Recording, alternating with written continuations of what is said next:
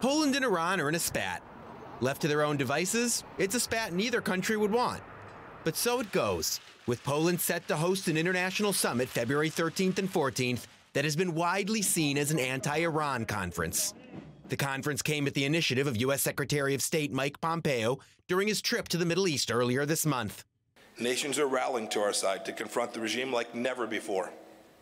Egypt, Oman, Kuwait, and Jordan have all been instrumental in thwarting Iran's efforts to evade sanctions. Poland then agreed to host the event and to be its co-chair.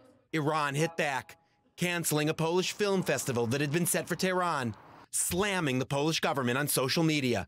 So Poland faced a choice, Iran or the United States. When Washington calls, Polish analysts say, Warsaw needs to answer.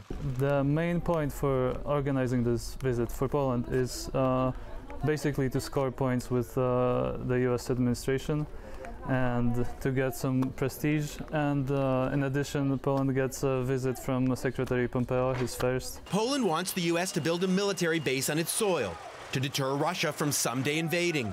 That, and the Polish government may also want to show support from Washington at a time when it's in the doghouse in Brussels for what many in Europe see as moves that erode Poland's rule of law. Poland sent its deputy foreign minister to Tehran last week to try to patch up ties.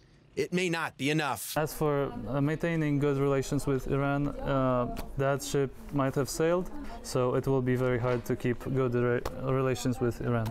The U.S. State Department now says the conference won't focus only on Iran. That hasn't changed the perception, leaving Poland at center stage of the U.S. campaign against Iran with a spat Warsaw would have preferred to avoid.